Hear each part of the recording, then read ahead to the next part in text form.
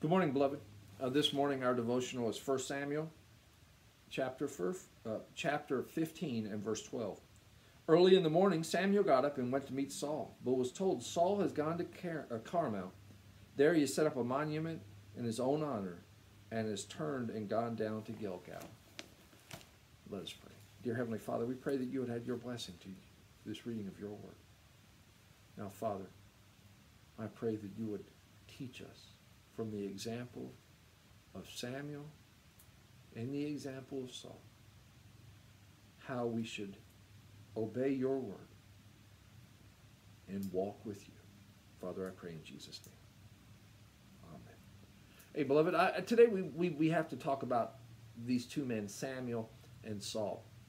Samuel, who receives the word of the Lord. Saul has not done what I told him to do. He's not obeyed my word. God said, I regret that I made him king.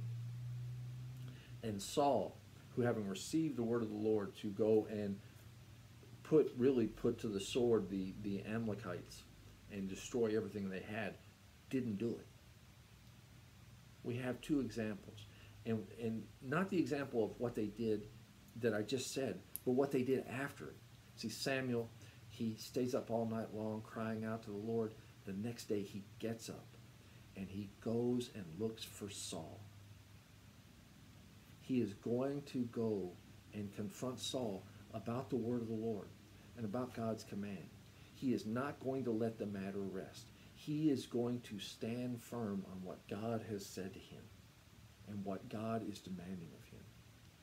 Beloved, what a wonderful example for us that we should stand firm on the Word of God, that we should cling to the Word of God and not depart from it and not leave it and not abandon it, but walk in it in every way. Stand firm and testify about the Lord.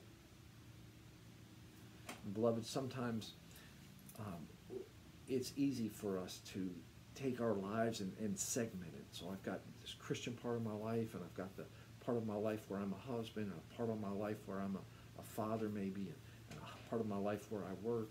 And they overlap some, but they don't really impact the other. Beloved, instead we need to let Christian be who we are. And every part of our life is covered by who we are as a Christian. So the Word of God speaks to us, and we do it. That's our first example, the example of Samuel. Then we have the example of Saul. And Saul is absent.